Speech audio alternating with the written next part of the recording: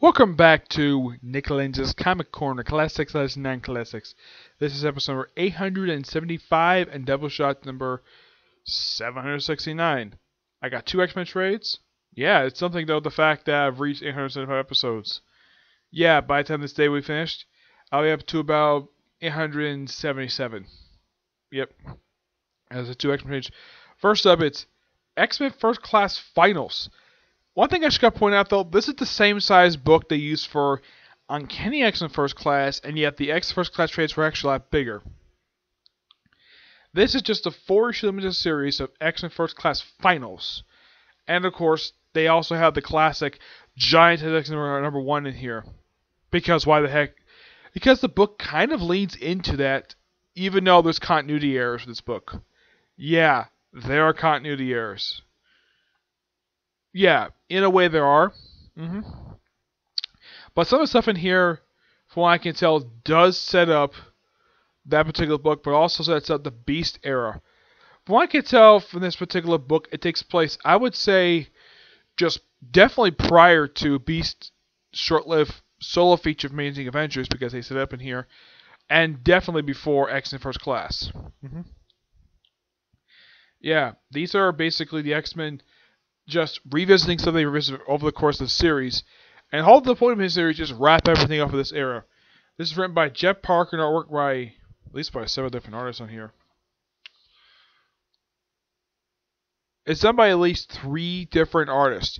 You have Emilio Parinka, who does the breakdowns for issue 2, and the pencils for issues 3 and 4. Roger Cruz does issue 1, but does the finishes for issues 2 through 4. Carleen Kalover does the X-Date one. The cover art is now by Roger Cruz and Val Staples. Yeah, I should also point out though that the X-Men are in this book are actually not in the like Cyclops in the cover. That's not the costume he wears in the book. Yeah, he wears his first individual costume. Yeah, all the X-Men here are wearing their first individual costumes. Yeah, and one thing I do appreciate with the cover about this trade, it's the 4 connecting covers. Yeah, the rest of the stuff they actually have, of course, a series like Jean Grey teaming up with the Invisible Girl, aka Susan Richards, on an adventure with them. The X-Day is simply just a date between Scott Summers and Jean Grey. Fun little thing. And plus, the first issue is just basically the characters revisiting. Now, they mentioned something with the Zox invasion that actually just happened back, I think it was in issue 65, I think it was. Yeah, they mentioned it happened in 65, they mentioned that. They mentioned Grotesque that happened back in issue 39, which they kill off the character Changeling, even though when you read the issue, it's Charles Xavier that was later retconned to be the character Changeling. Yeah, and of course the reason the character Frederick actually from the previous volume of X First Class. Yep. The Frederick character is only here just for the first couple issues.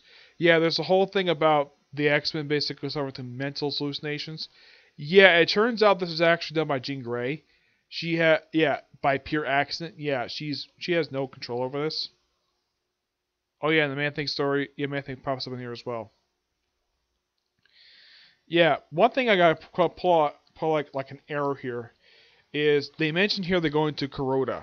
Okay, there is a slight problem with that. Because in the original story, if anybody read Giants and X-Men, Havoc and Polaris are there as well. Yeah, Havoc and Polaris are here in this story.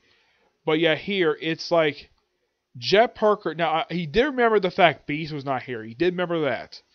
But yeah, he kind of forgot the fact that Havoc and Polaris are supposed to be on the roster at this point.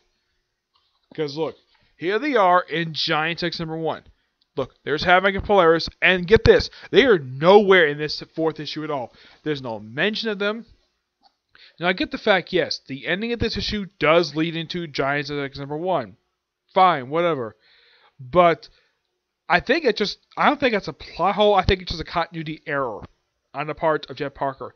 I think he forgot that Havoc and Polaris are actually part of the X at this point. But this is still fantastic. Love it. Give this book a 9.5 out of 10.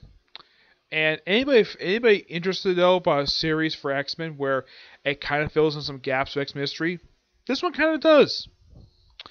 All right, next up is another X-Men book, an X book that I don't think anybody's ever talked about. Not thinking of anything of anyways. Excuse me. And this is Dark X-Men. No subtitle, just simply Dark X-Men.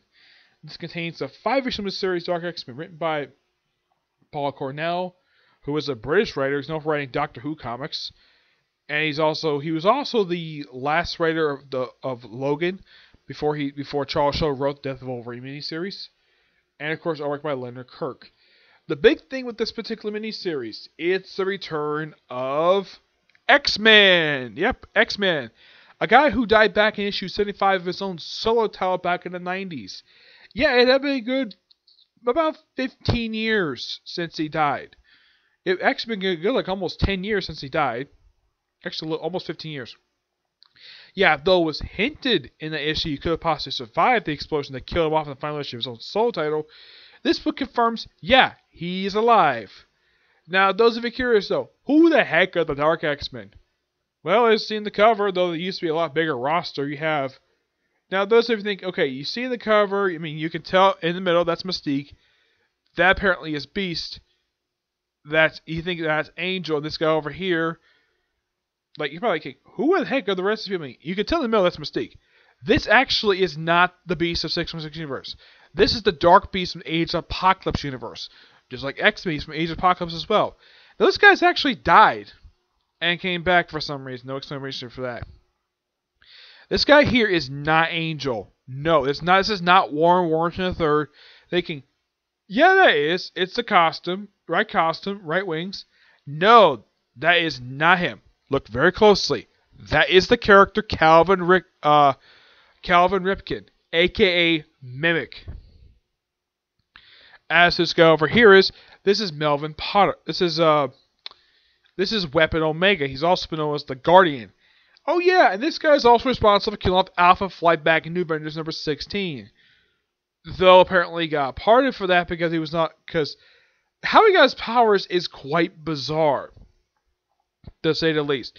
Because after M-Day back in 2006, apparently almost 90% of mutants lost their powers. And where do those powers go? To this guy. And he could get this. Guess what his profession was before he became a superhero? He was a mailman. Not kidding about that. And there was also a joke of Alpha Flight basically like off-panel apparently killed off the entire Alpha Flight except one. He didn't kill off Sasquatch survived, though they didn't stay dead for very long. No, they only stayed dead for a good 4 years until they were brought back in Chaos War. And they're actually one of the very few people their group is one of the handful of people who actually stay alive after the event because everyone else either disappeared or just went back being dead. Yep. Now, Dark Knights used to have, like I said, a bigger roster. There were four. This roster originally consisted of 8 people. Aside from Mystique, Dark Beast, Weapon Omega, and Mimic, we also had Cloak and Dagger, Emma Frost, and Namor. And that was during the event Utopia, which set up this particular team. And then we get this miniseries. I should point out, though, this is before Siege, because it came out in 2010, because Norman Osborn was in this series as well. Yeah. So, he sends him off on a mission to find X-Men, who apparently is alive. They battle him also in the series, and they take him to custody. And he disappears for a little while before he returns to the mutants, where he's basically in the hands of the Sugar Man. I'm not kidding, I'm serious what the guy's name is. The Sugar Man. Yeah, then he got added to mutants for a little while. And he actually just returned the pages of Kenny X-Men. The first time in 2 years, I think it was. Yeah, it was the first time in 2 years that he actually shown up. Actually, it was more like a year. Though for some reason, the writers of Kenny X-Men kind of want to be a villain. Yeah, though the current writers are Ed Bronson, Kelly Thompson, and Matthew Rosenberg. Yeah. Now, after this miniseries, the Dark X-Men were never seen again in Marvel Comics. they completely disappeared. But this is a good miniseries. Gives one 9.5 out of 10. Dark Avengers needs to pop up in here as well. Yeah. But the weird thing about this group is, after this miniseries, this group was never seen again or even mentioned. There's no confirmation this group was ever disbanded. They just stopped appearing. Yes. Excuse me. The whole point of Dark X-Men is that they are, simply put, no one has one's bought and paid for X-Men. Basically, they're his X-Men. That's the whole point of this group. Oh, also, Dawkins was part of this group as well, but he was also started by Dark Avengers as well. So we had a good 9 people part of this roster.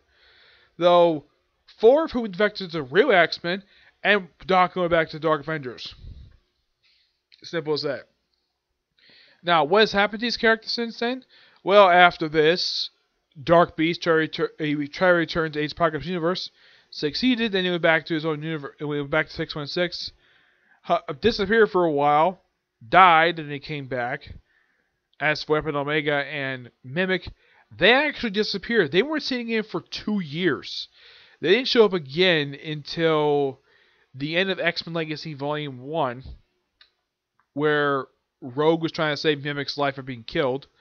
And then, like, right after that, they disappeared. They weren't seen again until issue 300, which came out, I think it was in 2014. And that was the last time they were seen. As Mystique herself, well, after this, at the top of my head, she popped up in Kenny X-Force. She popped up in the Age of Apocalypse 13 before the events of the X-Termination crossover. She was a recurring character pages of Wolverine and the X-Men. Popped up in Wolverine before Wolverine briefly killed her. Yeah, this period of time. And I think she did make a recent return to pages of Kenny X-Men. Yeah, she appeared there. She also appeared in Astonishing X-Men. She was everywhere. She's actually the one person who stayed consistently relevant over the past 9 years since it was released. And on top of my head, I think her most recent appearance was actually in issue 12 of Astonishing X-Men, which came out last year. But that was the most recent appearance that she's made. But at least, unlike everybody else in this cover, at least she's appeared more than a handful of times. She's appeared, like I said, everywhere. And like I said, these titles she appeared in. She appeared in Wolverine the X-Men, Uncanny X-Force, Wolverine X-Men. She appeared like everywhere. I mean, there wasn't a single X title she did not appear in the past few years. She even did recently make an appearance not only in the pages of Astonishing X, she also appeared in X-Men Gold 30. Yeah, she briefly made an appearance in there. Aside from that, I mean, since issue 12 came out last year for Astonishing X-Men, she has dropped off the map. She hasn't made a single appearance since then. I don't think she returned to pages of X-Men. Not that I can think of, no. But at least that she's the only one who made freak appearances since this book ended. Yeah. But as a team itself, oh, God forbid we actually find what happened to them. Yeah, they're one of those many teams which, once the series wraps up, we just forget about them. We just pretend that it never happened. Even though we have this trade that says, yeah, they existed. We kind of like to figure out what the heck happened to them. I mean, what happened to the group itself? Did they disband? Were they inactive? Something. As far as I can tell, it's been 9 years since the miniseries was released. There has not been a single bit of lip service to explain what the heck happened to this team after this book. I mean, it looked like they apparently did disbanded after this miniseries, but nothing said about it. It's just that they stopped appearing. It's one of the things that baffles me about this group. I mean, this group was created by Matt Fraction of all people to be sort of an evil X-Men. Though not really. They're just a bunch of goons hired by Norman Osborn to be the X-Men for like no reason, because he got his own Avengers he bought and paid for. Why not the X-Men? In that matter, why not have his own version of Fantastic Four, the Defenders, the New Warriors while he was at it?